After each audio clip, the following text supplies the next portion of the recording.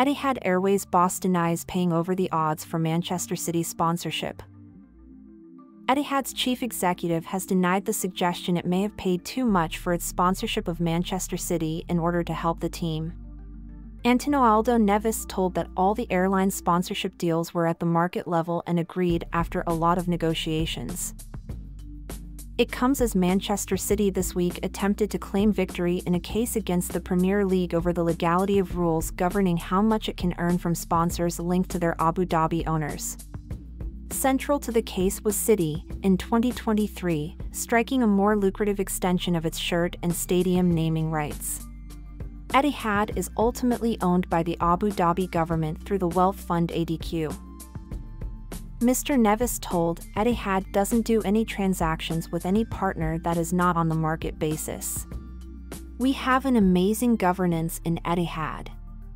The mandate we have from our shareholders is very clear: deliver extraordinary customer experience and at the same time deliver an airline that is financially viable.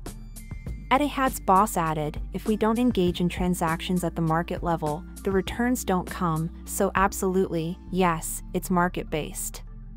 It's a lot of negotiations that go on. And we get great returns from all these sponsorship contracts we have.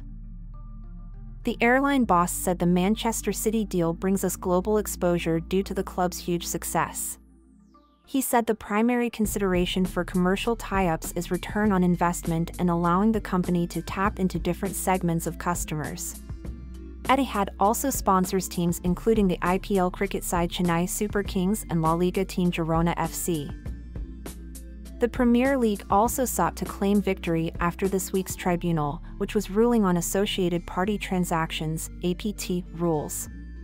Associated parties are companies or people who have a significant interest in a club, financially or otherwise. The Premier League requires any club to run dealings with associated parties past them to decide if the transaction represents a fair market value and is not excessive.